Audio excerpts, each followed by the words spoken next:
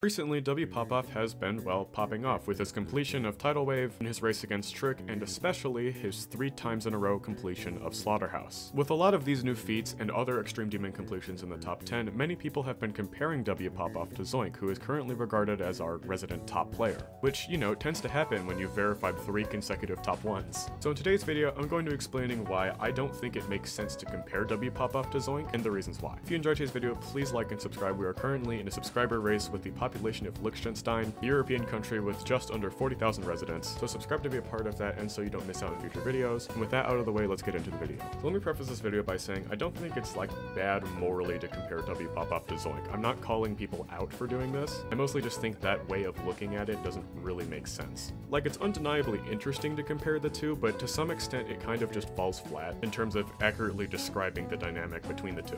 First off, Zoink has improved as a player differently than wPopoff has. Zoink has been in the top playing community scene for quite some time now, starting with his completion of Slaughterhouse, which back then was second Victor, but we now know today is first Victor, because, you know, space hacked and all that jazz, boosting him into popularity, and then eventually he would take part in a lot of races for new top 1s and stuff like that, making progress on a ton of top demons, and eventually verifying Acheron as the new hardest level in the game. From the time that Space UK quote-unquote verified Slaughterhouse to the time where Acheron was officially verified and placed on the list was under 1 year, and making Zoink go from a relatively obscure figure to the top player in many people's eyes very quickly before he eventually, you know, beat the entire main list, and then was later revealed to only be the second to do so because Space UK hacked all of his completions. This is all very, very fast. Like, this entire timeline of events happening in under 1 year is absolutely insane. Zoink is one of, if not the best player to ever touch this game, and that will always be true, barring Space UK 2 Electric Boogaloo. But while Zoink has a very fast progression historically and genuinely just has a massive amount of skill around the game, the way that wPopoff improves at the game is completely different. While Zoink has done his fair share of jumps, wPopoff is simply just an extremely fast learner, and so it's less about jumps and difficulty and more just the fact that bro could like take aeternus and simply just learn how to do it faster than most other people.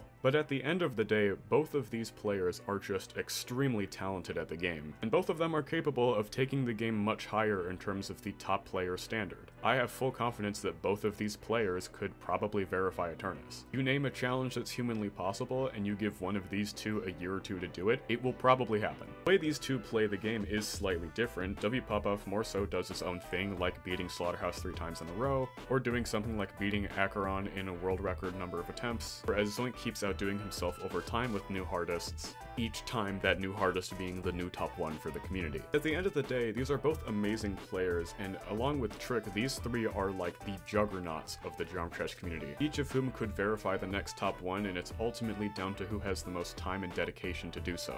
Oh yeah, and also Doggy, we can't forget Doggy. Doggy has been the underrated player for like 3 years now. And comparing them to each other and the way that people have been doing so in the community so far very much just puts one above the other, and are arguments about which one should be put above the other in terms of who has the most skill, or who is the best at the game, or who is most likely to verify the next top 1. When at the end of the day, both Zoink and wPopoff, if they really wanted to, could verify the next top 1, could go for aeternus, and both have passion and dedication to this game. This also goes for the other top players like Trick and Doggy, who are more on the dedication side. They're less oriented around crazy jumps and more at steady progress on extremely long levels like Grief and Apocalyptic Trilogy. There's also something to be said about the fact that Zoink has been quote-unquote the top player for quite some time now, and just like top players before him, he might lose interest in continuing to verify top 1s for the rest of time.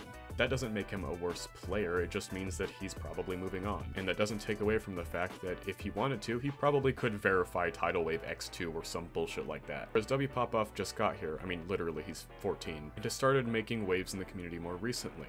Some might even say tidal. But at the end of the day, these are just 2 extremely good players for their times, and both 2 extremely good players for the present day. We don't compare N-Swish to Zoink and say that Zoink is a better player as a metric for validity or a spit battle between the 2 fan bases. And that's not to say that friendly rivalries can't exist. I mean, Trick and wPopoff did have a race against each other for the Tidal Wave First Victor badge, but the whole point of that race is that 2 extremely well-talented players, who are both capable of beating this level first because they're both absolutely cracked at the game, are seeing who will end up beating it first. It's not a contest to see who's a better player than the other person. The immediate immediate focus is less on which player is better than the other, and more so on the skill required to complete the level itself. And that's what I think is missing when it comes to a lot of people comparing wPopoff to Zoink. There's no point in comparing top players' skill when their perceived skill is dependent on what they want to do in the Geometry community. And if they both go for the same level, like a verification race, or if two other top players race for a hard level, it usually is in those situations, it's less about comparing the two players, pitting them against each other and saying the other one is washed or something when they lose, and more about the fact that genuinely both of these players could end up coming out on top. Originally, I was going to make a video comparing wPopoff to Zoink, and the more I got into it, the less it made sense to me. Genuinely, you could say that wPopoff is better than Zoink, or that Zoink is better than wPopoff, but it means nothing in the end. They're both going to do what they want to do in the game, and they're both extremely skilled. So yeah, that's it for today. Comment down below what you think about comparing wPopoff to Zoink, and personally, I'm just along for the ride. They're both extremely talented in my opinion. 2.2 of 6 video coming out tomorrow,